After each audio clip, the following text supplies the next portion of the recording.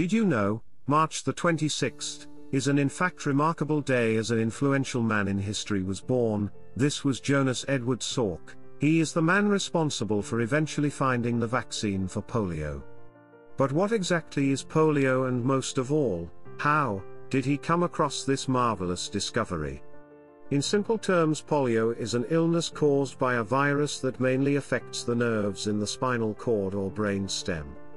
In its most severe form, polio can lead to a person being unable to move certain limbs, which is also called paralysis.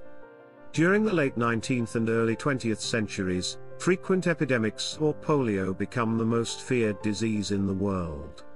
Many who survived the disease faced lifelong consequences. Deformed limbs meant they needed leg braces, crutches or wheelchairs, and some needed to use breathing devices like the iron lung, an artificial respirator invented for treatment of polio patients. In the early 1950s, the first successful vaccine was created by US physician Jonas Salk. The results were announced on the 12th of April 1955, and Salk's inactivated polio vaccine, IPV, was licensed on the same day. By 1957, annual cases dropped from 58,000 to 5,600, and by 1961, only 161 cases remained. Salk was committed to equitable access to his vaccine, and understood that elimination efforts would not work without universal low or no-cost vaccination.